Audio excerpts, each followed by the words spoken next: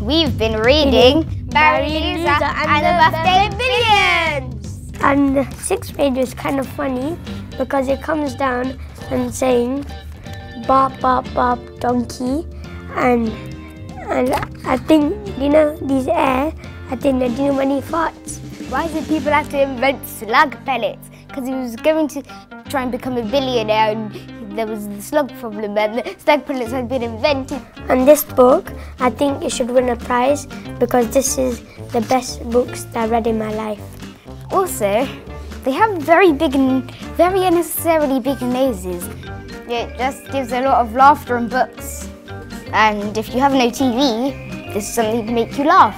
Jim Smith, I like this book because it's funny, and if you made another one, I'll be the first person to get it.